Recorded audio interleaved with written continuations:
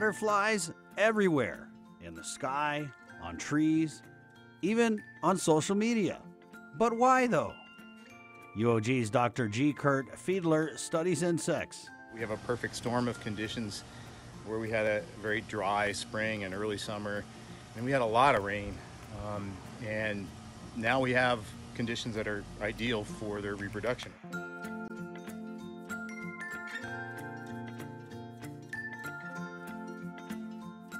The Euplea unis, commonly known as the blue-banded king crow butterfly, is a native species, according to Dr. Fiedler.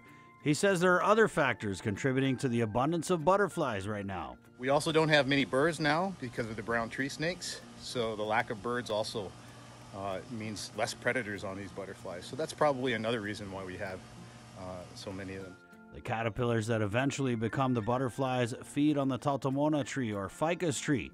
Their chrysalis is golden and shiny, and if you approach any truncanunu, you can see them hanging off of the trees like Christmas ornaments.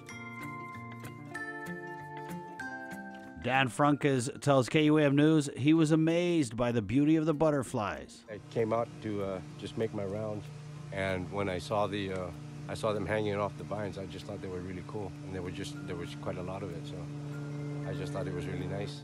Dr. Fiedler, meanwhile, says you can find more butterflies in coastal areas, but viewer-submitted videos show the butterflies are literally everywhere, even flying over busy traffic on Marine Corps Drive.